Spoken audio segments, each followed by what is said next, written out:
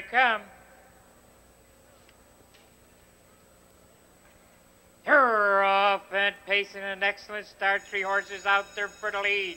That's the wrong message getting that lead. Coming through along the inside now to be second at Bitbro. Parked third on the outside is Scott's Magic. Coming away fourth there was Time for Steffi. The duo Cotton Picker is right there in fifth.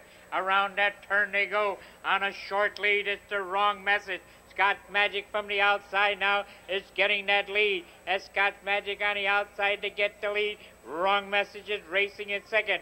In the third along the inside, that Britbro right there in fourth. Comes the duo Cotton Picker. Racing in fifth now is Victory Tarpon as they went the first quarter in 29-3. And down the backstretch they go to reclaim the lead now is Wrong Message. In second along the inside, that's Scott Magic. Racing in third is Brits Pro. Coming on fourth along the inside, it's the duo Cotton Picker. They go for that half-mile marker. The Wrong Message got it to length. In second is the Scott Magic.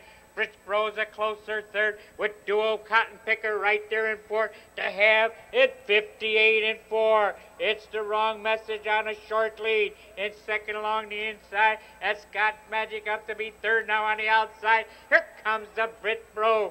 They're halfway around that turn, and the leader is Wrong Message. Down on the inside in second out, that's Scott's Magic in third on the outside. That's Brit Pro coming on fourth now is duo Cotton Picker. They're in the home lane. They went to 3/4 in 129-3. And down the stretch they come on a short lead. It's the Wrong Message. And coming from far back, it might be, it could be, it should be, it will be. It's the Red Dog on the outside now to get that lead. The Red Dog got that lead a length and a half. Coming through along the inside there is Scott Magic. The Red Dog got it.